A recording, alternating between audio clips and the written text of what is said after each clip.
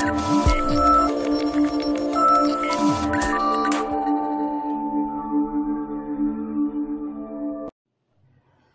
friends, welcome back to our channel. So in today's session, we'll discuss about NFA. So NFA means a non-deterministic finite automata. So we have seen the introduction in the previous session. That means the types of finite automata, that is what is DFA and what is NFA. So we have discussed about the definition in the previous session. And once again, we'll recall the definition. So NFA is also a phi tuple. It will be represented in a phi tuple. Okay, so that is a Q, sigma, delta, Q naught and F. So whereas Q is the states, the number of states, and sigma is a alphabet, and delta is a transition function,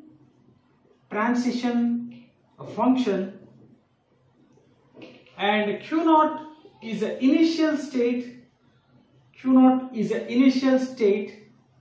and F is a final states. And here also, similar to our DFA, here also the NFA will also be having a single initial state and it may have multiple final states. And one more difference is about this transition function. So this transition function is nothing but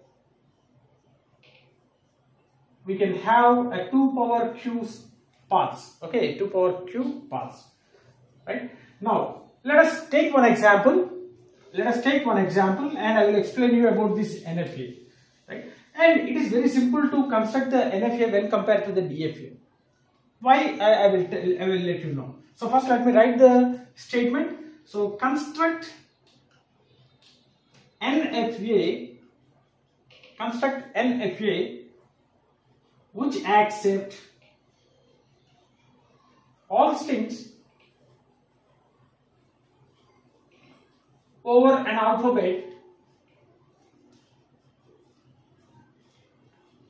sigma is equal to 0 and 1, where strings starts with 0, 1. See, here we need to construct the NFA which accepts all the strings over an alphabet where string starts with 0, 1. And let it be whether it can be DFA or NFA. First step, we need to write the language. So language is equal to all the accepted strings. That means which strings starts with 0, 1. So 0, 1, 1, sorry, 0, 1, 0, 0, 1, 1, 0, 1, 0, 0, 0, 1, 0, 1, 0, 1, 1, 0, 0, 1, 1, 1, and so on. So this is also an infinite language. So here you can observe in all these strings, the string starts with 0, 1. So in all the strings starts with 0, 1. Right? Now let us consider the same procedure. So first take the first string which is of the length 2. So we require 3 states here. So simply go with the Q naught, and Q naught upon 0 move to Q1. Q1 upon 1 move to Q2, and you can observe here. So this one is satisfied, and this is the initial state. And upon 0 it moves to Q1, and upon 1 it moves to Q2.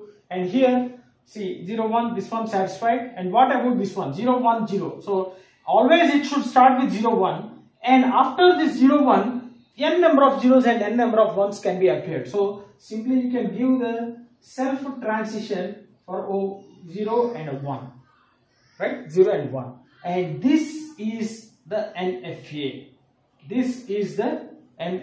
So you need not bother about the transition over Q naught on 1, and here you need not bother about the transition for Q1 on 0.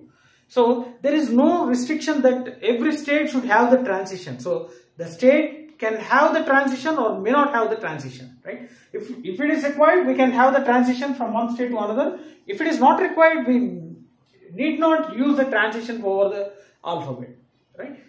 So here you can see, if the string is 0, 1, so Q0 on 0 it moves to Q1, and Q1 on 1 it moves to Q2. That's it. And if it is 1, 0, 1, you can observe Q0 on 1. There is no transition. So this string itself will be rejected by this NFA.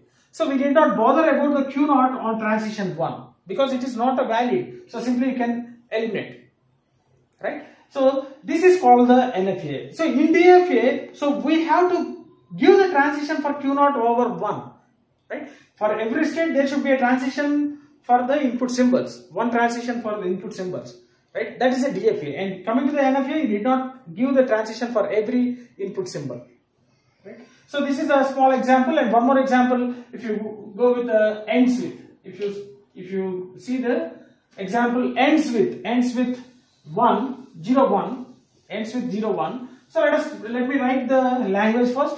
So L is equal to ends with 0, 1. The first one will be 0, 1, and here the strings should ends with 0, 1, and the strings can start with any number of ones and zeros, right?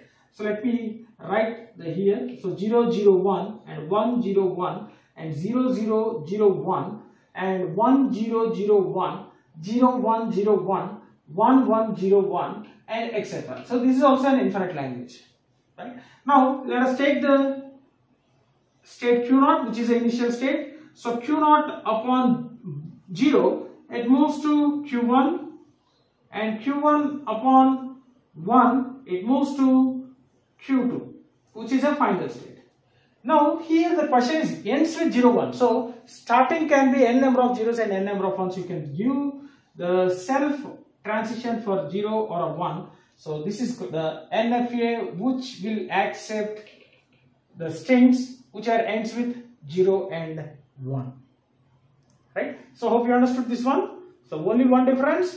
So in DFA we have to specify the transition for every input symbol, and here you can observe the Q0 on 0, it can move to Q1 or it can be remains in the same state. So this is also possible. That means so Q0 on 0, so it can move to Q0 or a Q1.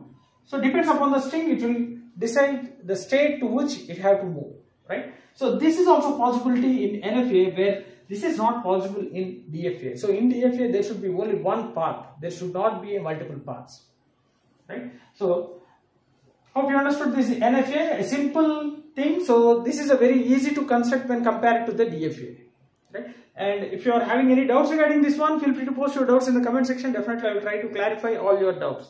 And there is one more concept called NFA with epsilon that we will see in the next session, right? And if you really enjoyed my session, like my session, share my session with your friends, and don't forget to subscribe to our channel. Thanks for watching.